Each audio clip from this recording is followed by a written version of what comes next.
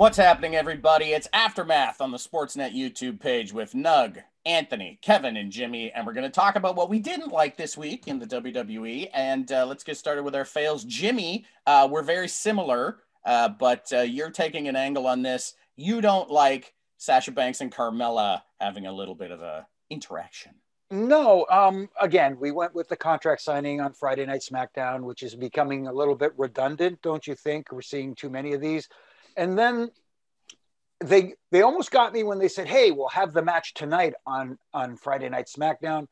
And I didn't like the ending of the match where the good, not the villain, but the who's the good guy, who's the bad guy in this? They both act kind of like, anyways, yeah. I hate that area of gray. But anyways, the one who's supposed to be the baby face, so to speak, ends up getting disqualified for not adhering to the rules. That doesn't sit well with me. It doesn't make sense to me. Yes, Carmella was pushing buttons, but they made me less interested in looking forward to this match at the pay-per-view as opposed to making me look forward to it, which is not what you're supposed to do. Well, not at all. And not only that, but it kind of ties into mine.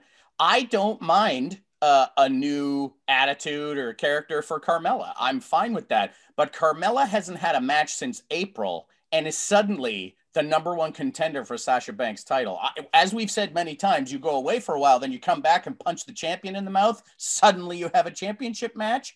It's either that or beat the champion in a non-title match, and then you're the number one contender because you've already beaten them. We see it all the time. There has to be a way for Carmella, who hasn't been in the ring since April, to have a couple of matches before that to show us how good she is, to show us she's deserving. If you just punch the champion and the champion said, I just even needed Sasha to say, I really want to fight her. And she never did. It's just been attack, attack, attack. And now Carmella has a match, and it's a championship match right away on Friday night. That was a championship match. Mm-hmm. And she didn't care about winning the title. She needs to squash some local talent. Yes. and build up a little bit. You know, Sasha, it seems like she's wants her cake and she wants to eat it too. You want to be cheered for like a baby face, but you got to have the personality attributes of a baby face. And you're right, Jimmy. The gray is it's okay. It's okay to be good. It's okay to be nice. Yeah. It's okay to be, you don't have to be a rebel all the time or you know, a badass. But anyway. And it's okay not to be liked. Oh, man, it's the most fun not to be liked. Trust me. Jimmy, you remember from Twitter.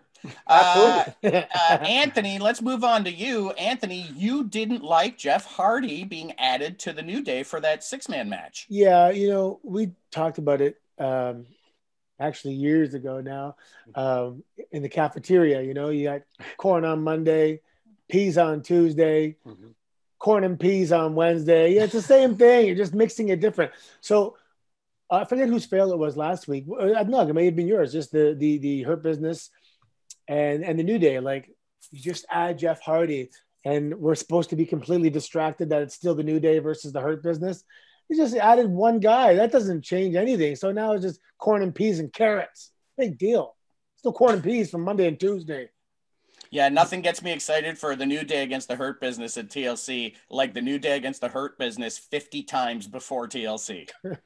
Well, you know what could really solve this is if we had one other tag team that could compete in the tag team division. Oh, imagine. Just give me something else. I'm sick of corn and peas and carrots. Oh, I'm ready for something new. Throw a sloppy Joe in there. Off my boots and tag up with R-Truth. I will do it. I love it. I love it. Oh, my goodness. I like that a lot. Let's move on to Kevin. Kevin, there is a deadly serious championship match on Monday Night Raw. That match is happening at TLC, and boy, are they trying to be hilarious. Is it serious? Is it? I mean, because Monday Night Raw made it seem like it's a freaking children's tale all of a sudden. What was the night before TLC? This is for the WWE Championship. Can you imagine back in 1998, Stone Cold Steve Austin taking on The Undertaker, and they had a children's book read before their championship match? Absolutely not. Drew McIntyre, first of all, has got to be one of the most feared looking champions that there is. AJ Styles, one of the best in-ring competitors that this generation has seen. And now to help hype the match, you have The Miz reading a fairy tale with Miz and Morrison acting out. Morrison was actually okay, by the way. He was kind of funny with the Scottish accent, but that's besides the point. And then AJ Styles also acting out a part. This did not hype me for a championship match, especially when you consider what's happening on Friday Night SmackDown and the hype for that one, the seriousness, the intensity in that one being top level at an all-time high. You have one down here and then you have one way up here, and it's not very good.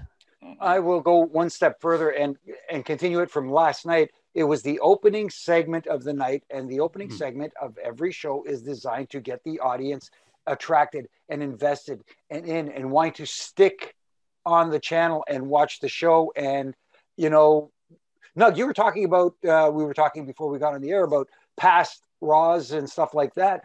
And they used to open up with the glass breaking, like a Stone Cold music, or if you smell, and the place would go banana. It was incredible. Last night, they slipped on a banana peel. You opened the show last night, like to open the show with a bang, you open it with a bedtime story to set the tone for 3 hours of snooze. Yeah, and there you go. To add to that, I wasn't a fan of the main event being a promo segment either. You know, there was some violence at the end that kind of went off the air, but the main event's a main event. It should be. It doesn't have to be anything to do with the pay-per-view coming up. It can be a main event match that was just put together for that particular show. Two guys, two even mid-carders that are just happening, you know, luckily getting a main event spot, whatever it is. The main event is a main event. Don't throw it away with the promo segment. And the beginning thing, yeah, I mean, at least it was the Miz doing it. So, points to like as you said, John Morrison was pretty good. Points to Morrison for when Miz said, "What are you doing?" Morrison said, "Improv," and Miz went, "No." Also later when he got hit, when they were narrating the action and AJ punched him in the back, just very quietly, Morrison went, "Arr, me back," like a pirate for some reason. Right. Guys, that's what we thought was not so great in the world of WWE this week. Tell us what you thought. Let us know. Use the hashtag AskAftermath. Send us your comments, your questions, and perhaps your wrapping tips, because at Jimmy Cordero, Jimmy needs wrapping tips for Christmas. He does not know how to wrap a package correctly. Like, I thought it was like wrestling is my favorite sport. His freestyle is on point, but his actual present wrapping is not so great. So stick around. We're going to talk about TLC and Kevin's trivia as well. Ooh, how hard is it going to be? I'm guessing very hard. Stick around. Pheasants. Check it out. Oh, with pheasants.